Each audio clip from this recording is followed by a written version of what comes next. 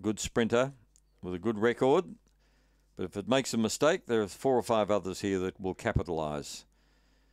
A very open race. The lights on. Lure's about to run. Race 4 out of Angle-Park. They're ready.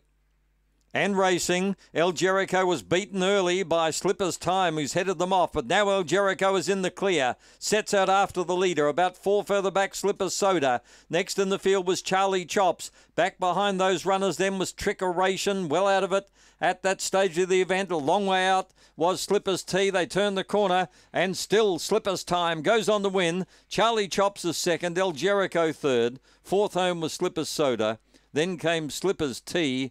And back behind them, we had Hubbity Bubbity and Mersey Ferry. 22.20. That's hot. 22.20.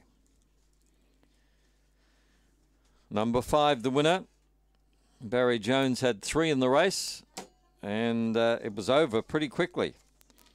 Slipper's Time, a black bitch by Lochinvar Marlowe from Slipper's Tonic. Win number 15. This track and distance has had 9 starts for 4 wins. So she likes the 388 from the Benz.